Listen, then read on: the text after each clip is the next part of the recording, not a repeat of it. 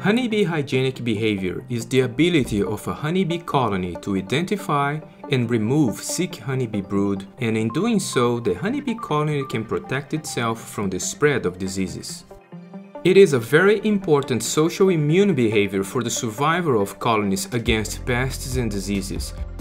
However, does it work with new emerging diseases? The term hygienic behavior was coined by Rodenbuehler in 1964, studying American foulbrood, an important bacterial disease of honeybees. But the first observation that led to the discovery of hygienic behavior happened way before. In 1935, when beekeepers and researchers observed that some honeybee colonies did not succumb to American foulbrood, considering them resistant to American foulbrood. But at the same time, a very interesting observation was made, and I quote, "The bees sometimes remove and dispose of larvae very soon after they die, thus eliminating the evidence."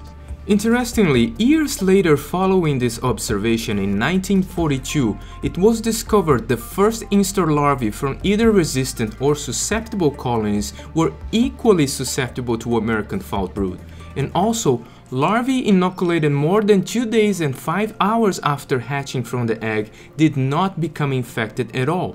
So what's going on here? So now the researchers have a problem. They knew that some colonies were truly resistant to American foulbrood, but how do both larvae from resistant and susceptible colonies get sick equally in laboratory conditions? So now the scientists have a big problem, because they know in the field they have bees that are resistant to American foulbrood. But when they bring those bees to the laboratory and infect them with spores, so they know that the resistant and non-resistant bees get infected at the same ratio. So what's the explanation for that? What is the mechanism behind the resistance that was observed? It was later that the researchers observed that the adult bees from resistant colonies were able to remove the majority of the diseased brood from the cells, and bees from susceptible colonies did not. They then concluded that colony resistance is dependent on behavioral removal of diseased brood by adult bees, rather than physiological resistance of the brood against the infection itself.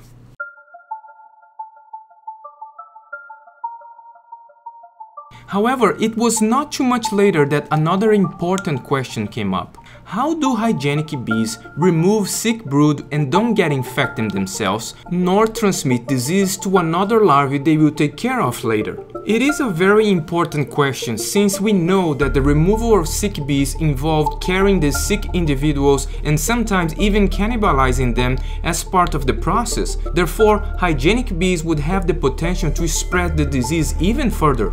By the way, this video is brought to you by my fellow patrons on Patreon. If you like this kind of content and think you can help me to keep doing it, please consider becoming a patron of this channel. Thank you.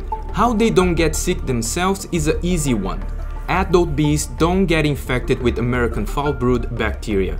Only larvae younger than 2 days and 5 hours old are susceptible. How they don't transmit the disease to other larvae is related to the timing of the removal of the sick brood. Hygienic bees remove sick bees faster than non-hygienic bees.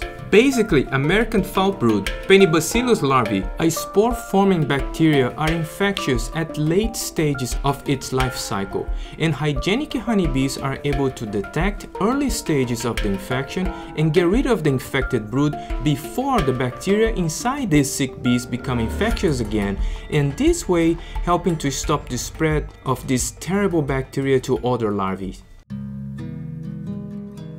So this was the beginning of our understanding of hygienic behavior in honeybees, and today, after 80 years, it is common sense that hygienic bees are better to keep our food production going. So it was not a surprise to me to see beekeepers very confused when I posted a video a couple weeks ago about the research of Dr. J. Evans and colleagues showing a new virus transmission pathway that might challenge the whole concept of hygienic behavior as the way to go to keep bees healthier.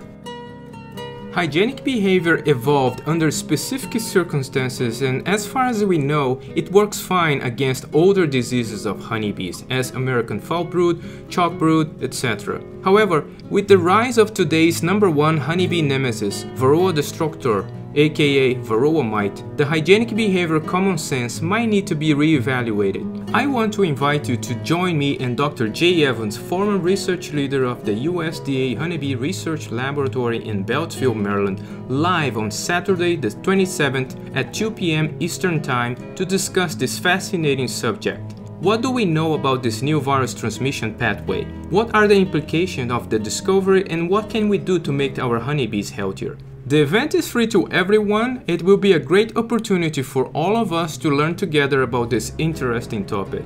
I will leave a link in the description of this video so you can register for the event. If you missed my previous video about hygienic behavior, please click the thumbnail on the screen right now to watch it before this event. I hope you can make it. Thanks for watching InsideTheHive.tv, the show about bees. See you guys next week.